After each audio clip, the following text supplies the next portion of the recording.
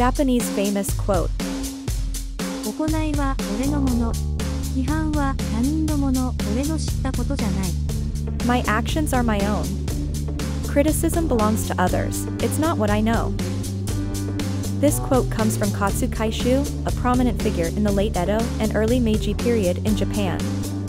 Katsu Kaishu contributed to diplomatic efforts and played a role in the transformation of Japan during the tumultuous transition from the Edo period to the Meiji era. This quote reflects his character and leadership philosophy. Amidst a period of significant societal change, where individual actions had profound implications for the nation's future, Katsu Kaishu exemplified sincerity in his actions while demonstrating a measured and flexible response to the opinions and criticisms of others.